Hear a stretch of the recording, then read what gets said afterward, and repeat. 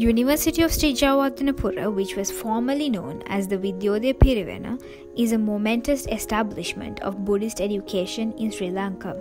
Our university, which is the second oldest in the island, is also the first university established in an independent Sri Lanka.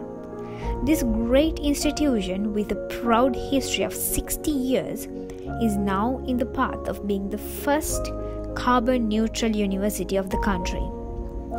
University of Sri Lanka, which has been a significant pivotal point in Sri Lankan education since the beginning, became a gigantic figure in the field of forestry and environmental conservation after the commencement of teaching environmental management and forestry as a part of the curriculum of botany in 1970.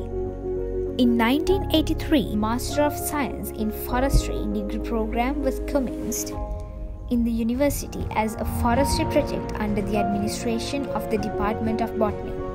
The first building for the forestry unit was established during the period of Professor H.G. Nandadasa. With this started the gradual development of the forestry unit.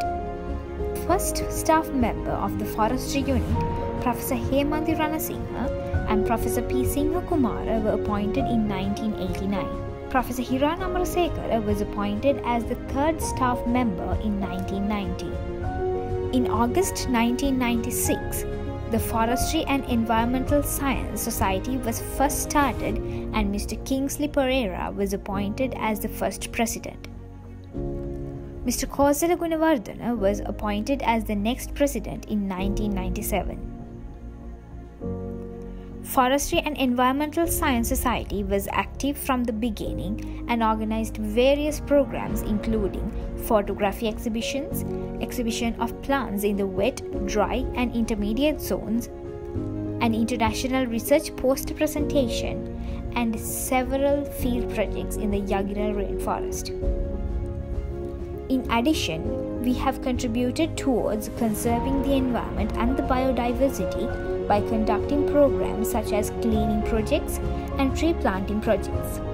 Our society has contributed immensely towards making the general public aware of the value of the gift that is the nature and imparting knowledge on the university students on how they can protect Mother Nature.